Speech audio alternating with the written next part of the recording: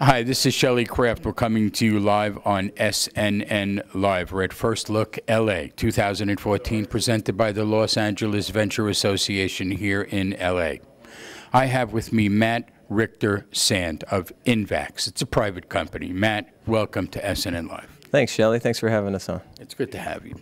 Let's get the story of InvVax. Tell us.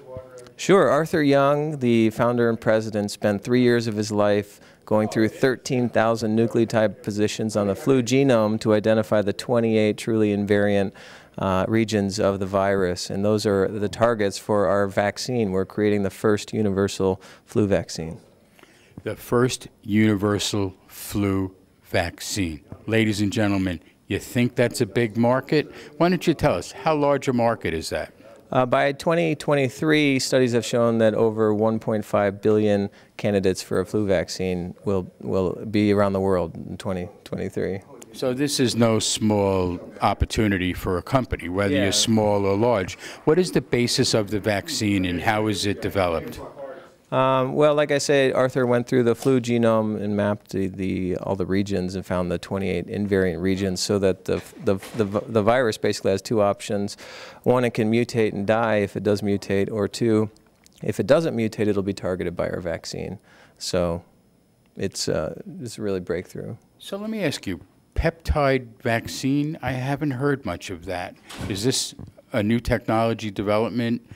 Not only going after flu, but I'm sure you, in development, have other markets for this. Yeah, so they're actually the first peptide vaccines going through the FDA approval process right now.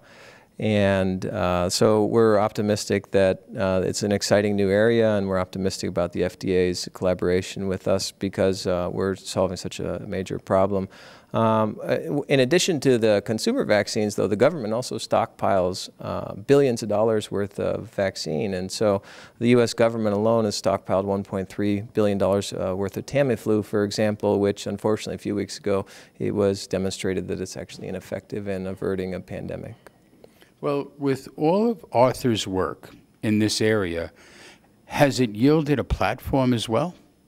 Yeah, that's what we're most excited about. Not only have we patented the 28 individual peptides, but we've also patented the methodology that we use to identify the 28 regions on the virus. So we can also apply this to other high-value viruses such as HIV, hepatitis B, and hepatitis C.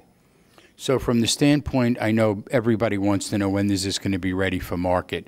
I'm not going to ask that question because it's almost impossible for you to know. I think it's more important to know when or about you'll begin human trials. Well, we've accomplished the first of two major milestones in our preclinical work. The second milestone we hope to achieve in the next 6 months, and we need to conduct some toxicology studies after that, which are fairly straightforward, but it'll take about 12 months. So we're looking at about 18 months to begin human trials. What's your background? I'm an entrepreneur. I worked as an investor in an early-stage investment firm in Los Angeles, and now I'm CEO of InvVax. Unlike me, I would have said I had the flu once, but we won't go there. So let me ask you, what is your website for people to find out more information about the company? It's InvVax, which stands for Invariant Vaccine, by the way, inv-vax.com. Ladies and gentlemen, Matt Richter Sand, InvVax. It's a private company. I'm Shelley Kraft. This is SNNLive. We're at the First Look LA 2014, presented here at the Los Angeles Venture Association in LA. Thanks, Matt, for coming on to SNNLive. Thanks for having me, Shelley. Good. My pleasure.